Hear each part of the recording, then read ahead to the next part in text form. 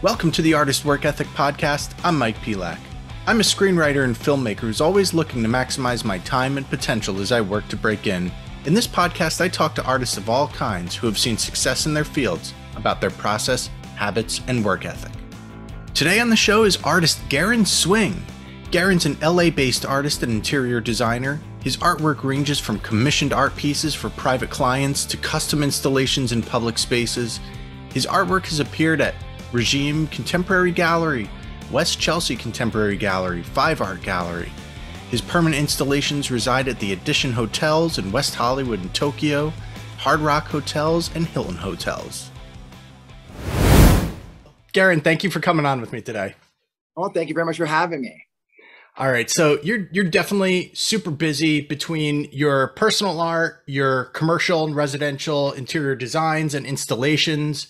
What drives you from project to project, and where do you pull the inspiration from to tackle all of these things? That's a really good question, because if I knew, I'd bottle it and sell it. No, but that is my secret. And it's not really even a secret. I treat my career, my job, my art similar to a sport. You know, it's not something that I treat lightly in the sense of like, oh, it's like a hobby or something I do on the side, or I'm gonna do this job because X, Y, and Z. I'm very fortunate enough to have created my own company and my own living.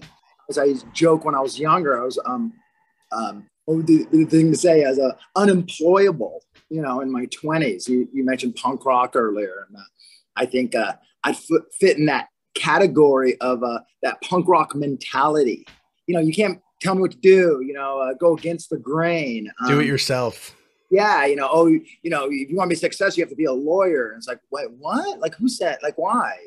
And being in the arts, that is part of my, my training. Also, as a commercial artist, is that I'm selling, a vision. I'm a creative visionary. I'm a storyteller. I make people's vision become a reality. And so what's my drive is that there's two sides of this here. There's a business side and there's a personal side, but really it's one. And somehow I try to separate that and make it different, but the reality is the same. And what my personal formula is I set myself up to have to meet the demand. In other words, in a simple metaphor, this meeting today, we make an appointment. I have to show up. I show up early, and I know that I just do what's in front of me. I mean, this conversation can go on, because this really is my jam, in the sense of, I've had a lot of nice compliments made to me, and especially one over COVID. One of my contemporaries, a very well-known artist, said to me, he said, you know what the secret of my success is? And I said, what is it? He says, I work hard, I party hard, And I was like, okay. And he goes, but you know what, Guerin? He goes, you've got that down to a science. And I think that has something to do with, I'm sober for over 23 years. I'm the kind of guy that can be wild and crazy, and then just, okay, business. I feel like I'm like a bipolar, dyslexic speed reader, or it's like, crazy. I'm like, okay, like business, like let's talk business. And to be able to switch that off and on is very difficult. But at the same time, it's that I believe is the key to this success, is that you have to treat every job, everything you do, like an athlete. That you have to show up and treat it not just like to win in some like self-help tape. There's no magic bean or pill, or what it is. It's a whole entire lifestyle and regimen. Just like an athlete, you train 10 hours a day, you give it your all, and you try to win. And that's, for me personally, that's treat every day and treat all my projects with time management. How did you make the transition from a young street artist to finding yourself in galleries and then into interior design? I flip-flop back and forth. I mean, the truth of the matter is, it wasn't, I don't have the street art story where I was in the streets painting, doing graffiti, and then I was discovered. or I just went up the ranks, like a lot of my contemporaries. Myself personally, I had my artwork sent to the White House at 10 years old, in a I don't know, maybe it was a contest or something to do with my school. I went to a high-end prep school in Los Angeles. I'm born and raised in Los Angeles. And so I went to, a private school, and my work was sent, at 10 years old. And I think I knew that I wanted to do art. So I've been very involved in the arts at a very young age. So winning film festivals, student film festivals in junior high, to being a little kind of like, children art show type situations. Fast forward to the 90s. I moved out when I was 17 years old. I moved to Hollywood. I was more of a tagger at a younger age. The idea of like getting a lot of spray paint and doing a big piece wasn't attainable to me. I know, at an older age, I think guys started stealing paint, and in their 15s and older. So for me, when I was like in my teens and I do graffiti, it'd be like an escape pool, the whole West Coast thing. So, you would do a piece in a pool. There was a lot of skating involved. So to paint your friend's skateboard ramp, to paint, pools, the places we hung out, it was, by the beach, places like that you would get up on. Me personally, I looked at spray painting, in the streets and spending a good amount of time. To me, it was like a waste. And no disrespect to other artists, but the idea of me having access, being accessible to having canvases and art and be able to paint on things seemed to me be a better. It just made complete sense to me. Going to art school my entire life. My parents are designers. I'm third generation interior designer. Growing up in the arts, in Los Angeles. Other relatives being artists in the art industry, more or less when I say art industry, I say like production in movies. My uncle did Pillsbury Doughboy. He was an animator. My father's designer, my mother designer, Michael Jackson's house, Steven Spielberg's house. So growing up in this, in this world doing art, it seemed very natural for me. Is more or less, I guess you say, a fine artist, pop artist. And so I grew up with the guys from House of Pain. And when we got signed, and I believe it was like 2000 or something, my attitude at the time was like, go on tour. I go on tour? Like, absolutely not. Like, I want to start this art business. I want to start a decorative painting company. And when I went to college, I went to different art schools and all kinds of, I was going to art school when I was in high school, taking classes at Pierce College, for airbrushing. And back then it was like photo retouch. When I was trained, there was no computers. So the computer generation, that's a whole nother story in itself. Like, at 17 years old, I was an assistant art director for Screamers magazine on the Sunset Strip. So I had a career in the arts my whole life. So by the time I was 17, I was assistant art director for Screamers magazine. I moved, into Hollywood by myself, moved to my parents' house, and then started my art career. By the time it was 95, I was 25 years old. I already left House of Pain. I started my art career, and I was then working for like Tommy Lee and all these celebrities, Pamela Anderson, and they're commissioned me to do art and paintings. And that's when I started working on my new, let's just say, this vision, this new style. I just had an art show this weekend, and it's been full circle. So, it's over 25 years later, all these ideas and things that I started working on that have come full circle into doing it the correct way, like silk screening and all kinds of fun stuff. How do you structure your days to stay as productive as possible?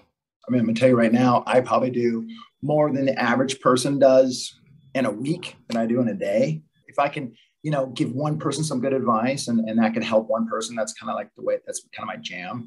First and foremost is I really work on time management. If you can get time management down on any career, and you treat any career like a sport, so time equals everything. So if you look at everything I have a couple sayings, and I'm kind of jumping back and forth. I have a 4-year program and I have a 7-year program. And when I say that, is anything in life that you do takes 4 years. You have a lot of people in life, you start something, quit. Well, guess what? You have to start 4 years over again. Just think of life that everything's 4 years, no matter what it is. I don't care if you want to start cycling, surfing, you want to start painting, anything. But that doesn't mean that you start it and you do something for 4 years and then you're a success. It means you put the time in it for 4 years, like a job. And so the reason I say 7 years is after 7 years, you could become like a journeyman.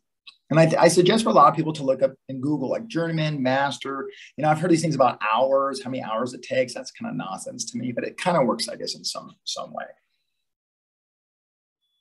You know, I kind of almost forgot the question. Would you repeat it one more time? Yeah, it was just how do you typically structure a day to stay as productive as possible? I'm on it. I'm thinking like 20 different things and doing that. So I'm very hyper and I have a lot of energy. But the point is that how I structure my days is by time management. Okay. And so I set myself up purposely. Now, if we practice this and we practice our daily routines, this all starts to come into play. And it takes discipline. The hardest thing of life is discipline. Okay. I don't care if you want to lose weight, make money, become an athlete, or just yoga. I don't care if it's just penmanship. So with that being said, how I get all this shit done in a day is waking up early or not has nothing to do with it. I think people are like, you wake up at 6 in the morning. I'm gonna tell you right now, every single day, I put in a minimum of 10 hours in my trade. Right now, the day has not started clicking for me. It is 11:30, and I would not consider my day started today. Do I think I'm going to work till midnight tonight? There's a possibility, but most likely not. I will probably just put in a 10-hour day. So it is 11 o'clock. I promise will start my day at this 11 o'clock situation. But mostly it's when I walk in the office. When I walk in the office, so I go to the office every day. So I set myself up I have an office that I go to. It's an art studio. But it's a regimen in the sense where I have to go there every single day. The idea is that you put in your 10 hours every single day, just like an athlete. And if you think about it, it's not like, oh, I'm an artist, so I go and I paint for an hour a day.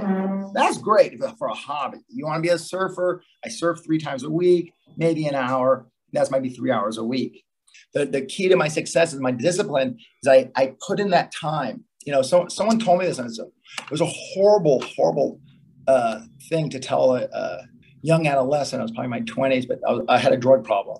The problem was I couldn't stop doing drugs, but I really worked really hard at becoming a drug addict. Being an artist, growing to Los Angeles, I thought that one of the keys to success was this persona of being a rock star. You know, I mean, everyone around me was famous. I mean, famous artists. People are comparing me to Andy Warhol's factory, where I lived, my studio, my whole lifestyle.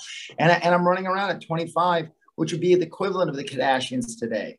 So at 1995, with Tommy and Pamela Anderson, I just finished an HBO documentary, being their interior designer, their artist, the best friend, and the weddings, all that drama would be the equivalent of the Kardashians today. So when you think about being in the limelight at a 25-year-old in the arts, you know, it's not that I messed with my head because of the internet and blah, blah, blah. At the time, someone told me, if you're going to do drugs and party, you have to be doing art the entire time. You know, it was like, hey, Guerin, like, you got a fucking problem. And I'm going to tell you right now that if you're out like dancing and going to clubs and chasing women and, you know, doing some nonsense art, like, you know, whatever you're doing, you're taking apart a vacuum and then you're putting it back together again and painting it pink. It's garbage. Like, whatever this nonsense you're doing when you're high, like, stop it. But if you're going to be high and do drugs, only be doing art while you're doing it. And I was like, oh, okay. Oh, this is, you know, so it was like a hall pass. It was like, you can do as much drugs as you want as long as you're doing art, not fucking off. And I crashed and burned really hard, in the sense where you know, I was unable to paint. I was unable to work. And so I cleaned up my act. And what I did is I took that same mentality that if I'm awake, if this is business, if this is the time that you're doing things, you must constantly take advantage of that situation and be putting in, because I was only treating myself, see, as my own boss and my own person. Yeah. And that's my key to success, that I can go party, have a great time. Like, yeah, like I can go right now and go surf or do whatever I want. But the fact of the matter is that I have people that I've set up. Now, here's the key for me. I've set myself up that I have people in my office waiting for me. I have you that was expecting me to be somewhere at 11 o'clock. I have employees that I'm going to meet directly after this at a location. We have an installation going in at, it's actually at 12. So my point is I set myself up with these appointments. I call people, I make appointments. I don't wait for the phone to ring. And I set myself up throughout the day. And in between that day, I stay very busy doing all the things I need to do. So if someone says, well, I want to start a business, I don't have any appointments, I don't have anything going on.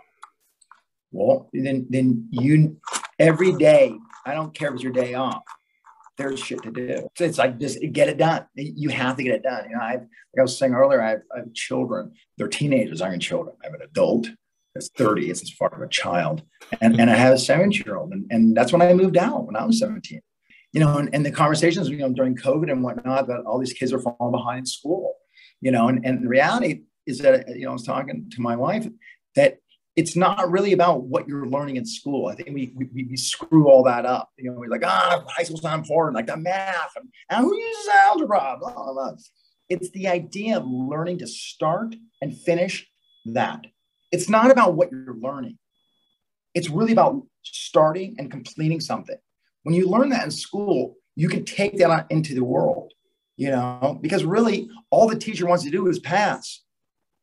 Of course, if you say, oh, we want to learn, I want to teach, of course, you will learn.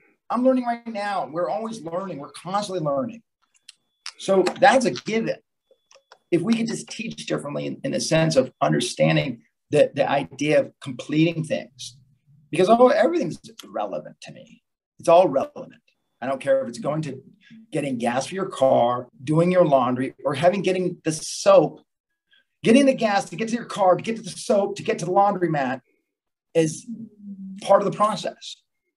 If you really dumb it up. And that's the reason I mentioned the high school education thing. I'm not a genius. I'm not an A student. I'm just a normal guy who just had no direction or no real mentors in life to figure shit out. And I had to do it on my own. And if I could share that with you on how I did it, I think that's kind of why I'm here. So understanding my energy, understanding who I am, helps me understand what I'm going to tackle and what I'm not going to tackle. So getting to know yourself is a huge part of this conversation. And if you don't understand who you are and how you work, you could be fighting yourself for a very long time. So for me personally, it's like the idea of doing things, it can be very overwhelming, but I think that's I think as humans, we do that to not have to do something.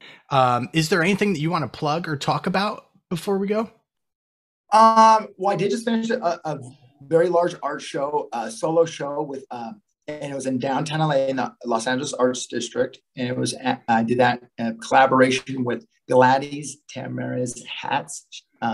She has a hat company. She makes she's the Chanel of hat makers, from Lady Gaga to Axl Rose, Johnny Depp, you name the person, they're wearing the hats.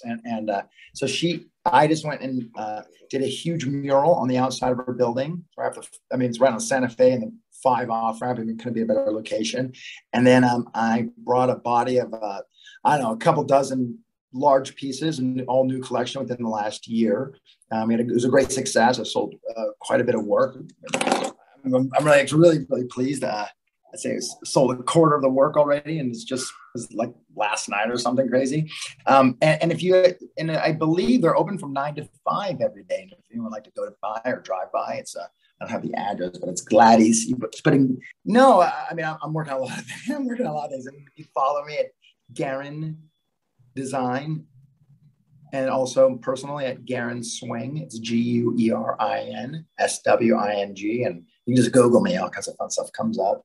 Next year, I have an HBO documentary coming out. I believe it's about the Tommy and Pamela story, and I think that'll be on TNT HBO. I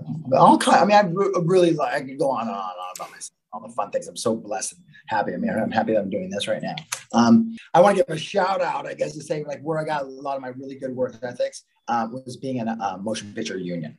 I was in the motion picture industry union, and that was a real eye opener. Being a half hour early, staying a half hour late. You actually start work at 8 or whatever time your call time is. That's when you're actually working. Owning a business, people take things and they think it's free, and that's actually a form of stealing. There's a lot of stuff you learn when you actually own. I've owned my own business for over 30 years. I've had hundreds and hundreds of employees. I've had up to 50 at a time. So I've worked from union, motion picture, I'm a showrunner, to production designer, all the way to well, yeah, paint coordinator for, feature films, music videos, all of it. And I just finished doing the cover of Vogue, Russia Vogue or something last week as a production designer for making props and whatnot. And I just did a music video for Mickey Avalon beginning of last year.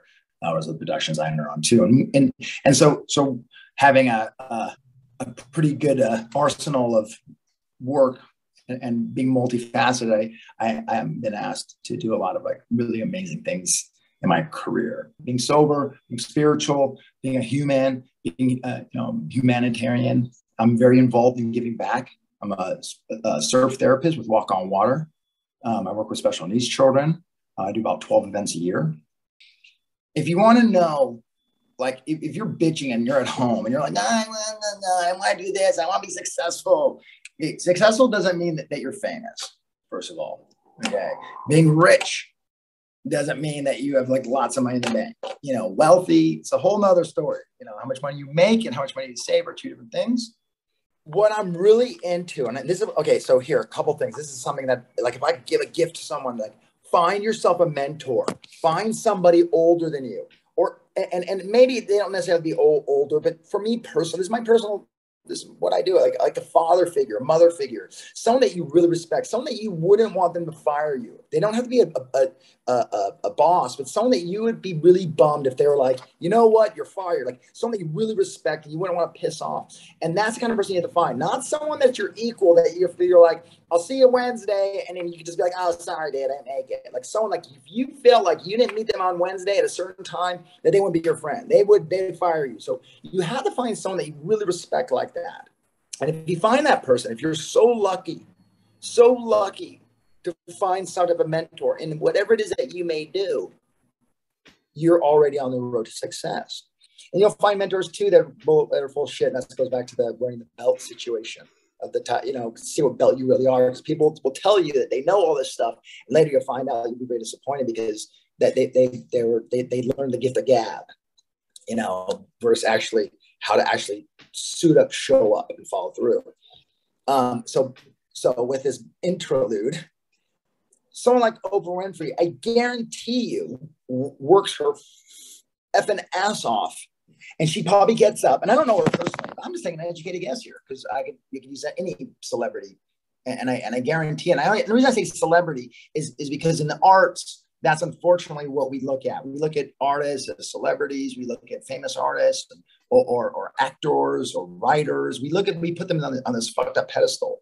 They probably wake up very early in the morning. They do some health regimen. They eat right, and then they do a lot because you can do a lot a day. If it, that does take time management, but it takes practice. Get up and just do all those things, and the next day do all the things. And so I guarantee you that Oprah has like a family. She has a dog. She probably has a lot of employees. So that's just like responsibility stuff, overhead.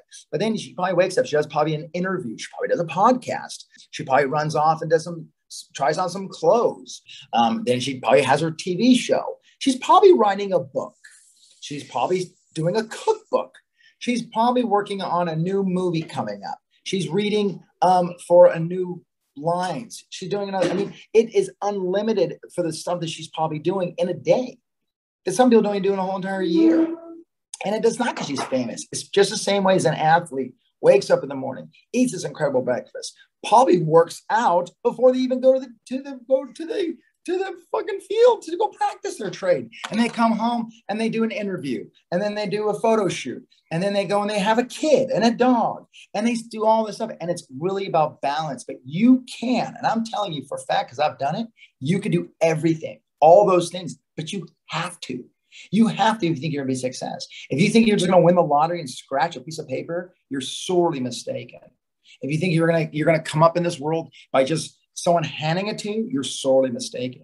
It takes hard grit, and you have to second guess yourself, and you have to cry, and you have to fall, and you have to lose. You have to lose to win, because if you don't understand what it is to be a winner unless you've lost.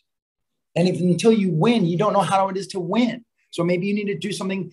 And even if you set yourself up with trying to run a race on your first time, everyone started somewhere. Every athlete, everybody started at the bottom.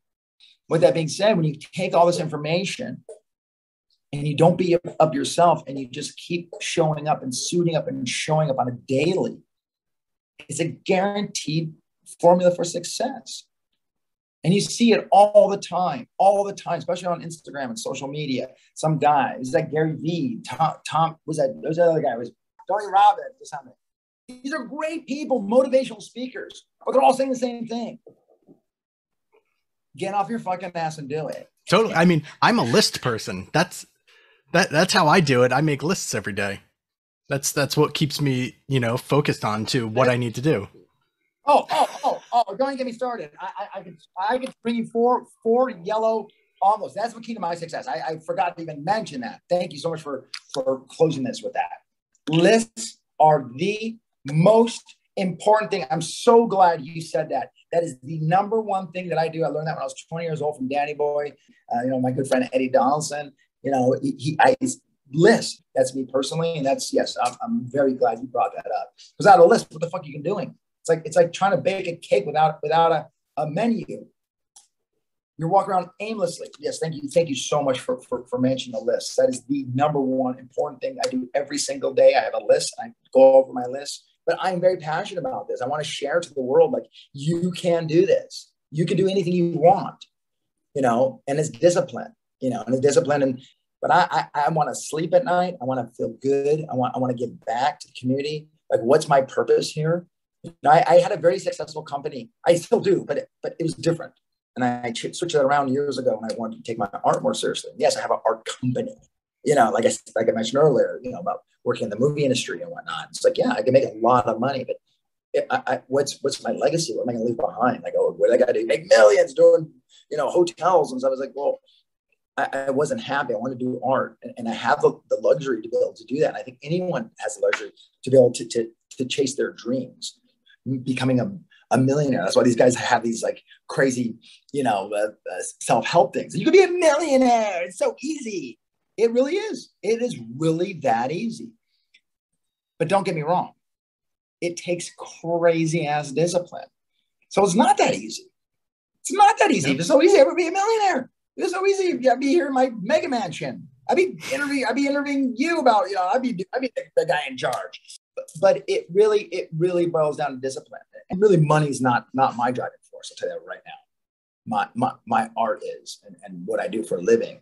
The money comes last. Money doesn't come first. So the discipline comes first. All those things come first. And once you have a good foundation, you can build on that. Then you're just unstoppable.